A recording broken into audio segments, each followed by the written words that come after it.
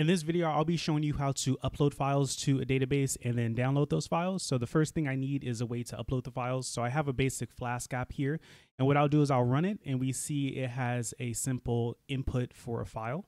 And this is what the template looks like. It's just basically a simple form that's centered in the page. Just note that you need the multi-part form data when you're working with forms that upload files, because if you don't have that, it won't work. So just keep that in mind if you're trying this out and it doesn't work. Okay, so the first thing I'll do is I'll create a model, and this model is going to hold some information about the file and then the data for the file. So I'll call this class upload. It's going to be a SQLAlchemy model, of course.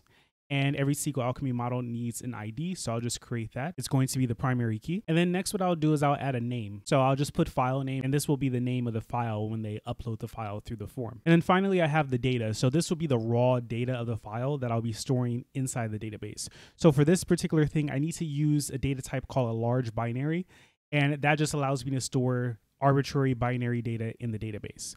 So keep in mind that typically you don't store files in the database.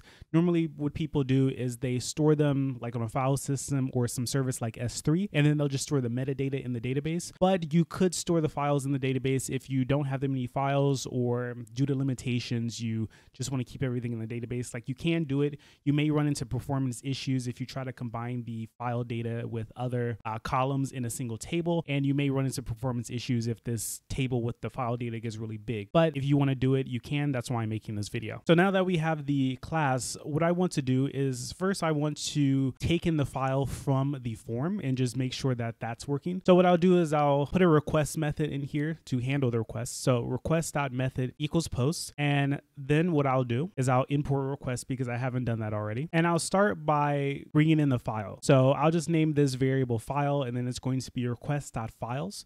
So this will get all the files that are sent in the requests. The key for the particular file that I'm sending is just file in the name and the form on the HTML side, and I'll save it to that variable. Next thing I'll do is I'll just return the name of the file. So I'll say something like uploaded and then the name of the file, just so we can see that it's working. And then once I go over to the app, I'll just upload a file. We see the name there in the middle, so Flask upload, download, and the rest of the stuff, it's an image file, and we see that's what gets returned when we upload it. So the next thing I want to do is I want to add this to the database. So this is going to use the model. So upload uppercase is the model, and I'll just name the variable upload as well. And what I'm going to do is I'm going to pass in the file name to the file name field, and then I'll pass in the data of the file to the data field. So the way you pass in the data is by using file.read, or whatever the name of your variable that hosts the file, .read. So file.read in this particular case just takes all the binary data for the file and then assigns it to wherever you put it. So in this case, it's going to data. And then I'll just add it to the session, and then I'll commit. And now to get this working, the first thing I need to do is I need to create my database and the table within the database. So I'll open up a Python REPL, and then I'll import DB, and then I'll do db.createAll. So this will create the database. And if we take a look over here, we can see that the table has been created. Now what I want to do is I want to run this and upload a file,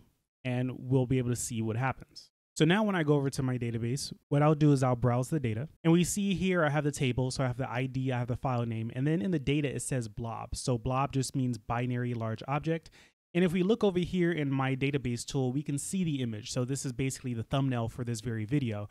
And because this program is not an image viewer, it doesn't look so great in here, but we can see that it is the thumbnail. And it just happens to allow previews of images, but for other types of binary data, it doesn't work. So I'll upload a PDF file. And as you can imagine, my database viewer doesn't have a PDF viewer in it. So instead of seeing the PDF, you just see basically random information. This just represents the binary data for that PDF file. And of course, this can be the same for any other file that you upload. So it can be an MP3, it can be some kind of movie file, it can be a code file. Whatever it is, it's just going to display the best it can. If it's something like text, it can display the text. If it's image, it can display the image. But if it's pretty much anything else, then it just displays the data for the file itself. So now let's go back over to the code.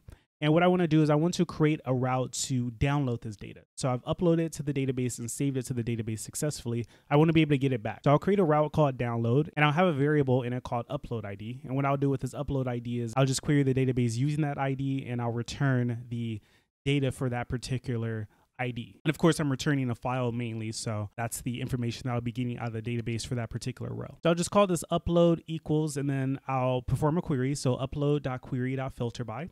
And then inside the filter by, I can do ID equals upload ID. There should only be one of these, so I'll use .first. And now what I want to do is I want to import a couple of things to make this work. So first, I need to import something from Flask called SYN_file. Pretty self-explanatory. It's going to allow me to return a file instead of HTML. And then I'll also need to import bytes.io from IO. And this will just allow me to take the binary data in the database and then convert it to a format that Flask can use to basically regenerate the file. So SYN_file and then bytes.io, and then I'm passing in the data. So upload.data. This corresponds to the data column in my database. And then for this, just to make it clear, I'm going to use the same name. So I can take the file name from the upload and then pass it to this attachment file name. And because I'm using attachment file name, that means I want this to be an attachment. So I can do as attachment is equal to true. Okay, so let's take a look at this. I will go to the download page and I'll just pass in 1.